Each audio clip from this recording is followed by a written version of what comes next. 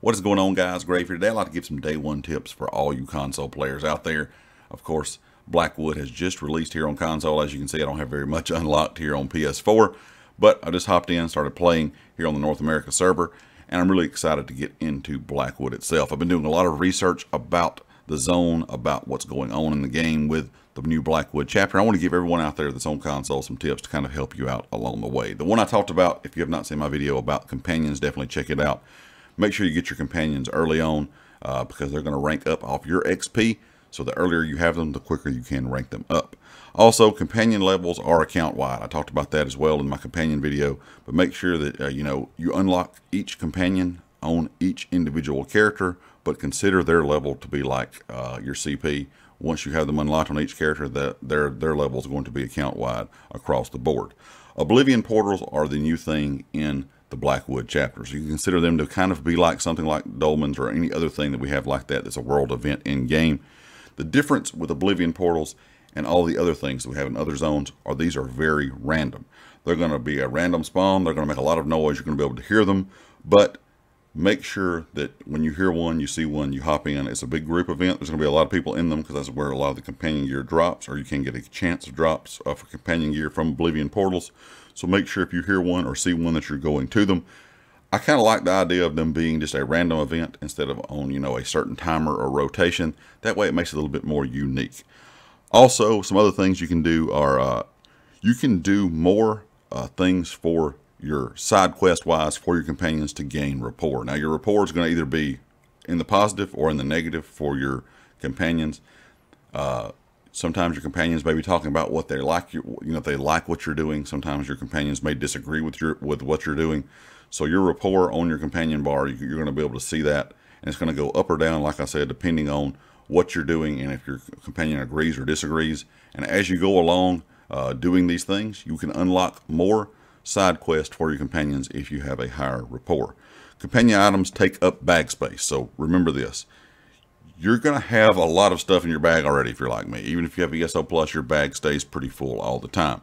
So make sure that you're looking at all the companion gear. Make sure you're keeping the pieces that you want. Make sure you're looking at the traits to see what they do depending on what build you're wanting to do.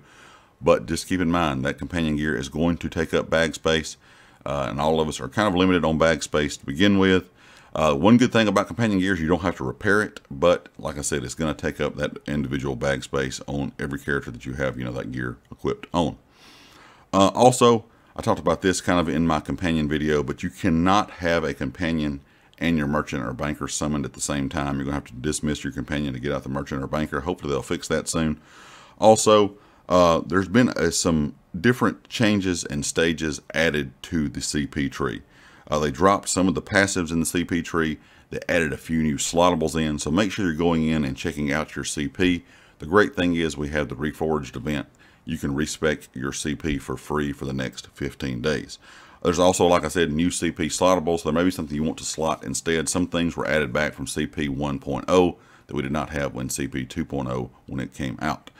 Proc sets now scale with your stats. So you think of things like food, mundus, buffs into consideration when you're looking at these proc sets, because these things are going to scale off stats, and all those things that I just mentioned buff your stats. So if you're wearing proc sets, this is going to give you a little bit of different, maybe viable builds because of this.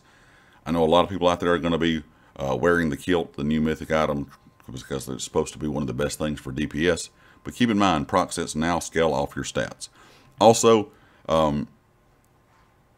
like I just mentioned, the new mythic item, the Harpooner's Wading Kilt, may be one of the best things for DPS classes. I'm going to have a video for it that's going to be kind of explaining how to get it. Make sure you watch that. But if you're a DPS, you're wanting to get that best in slot DPS, what a lot of people consider to be one of the best mythic items in game, you want to get it early before it gets nerfed, because I'm sure it will, because all the mythic items seem to get nerfed eventually. You might want to go ahead and grab that early on. And last but not least, there are some big skill changes. The first thing, if you are a Templar player, Rune Focus and Living Dark have been buffed. So both of those will be good for your Templars. If you're a Templar tank, Templar healer, DPS, whatever the case may be, make sure you look into that Rune Focus and Living Dark skills. You may want to decide to equip those now that they have been changed.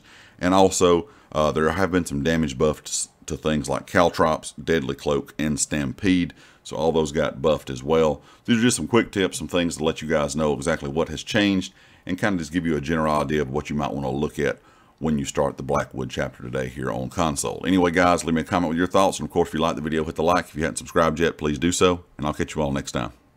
Peace.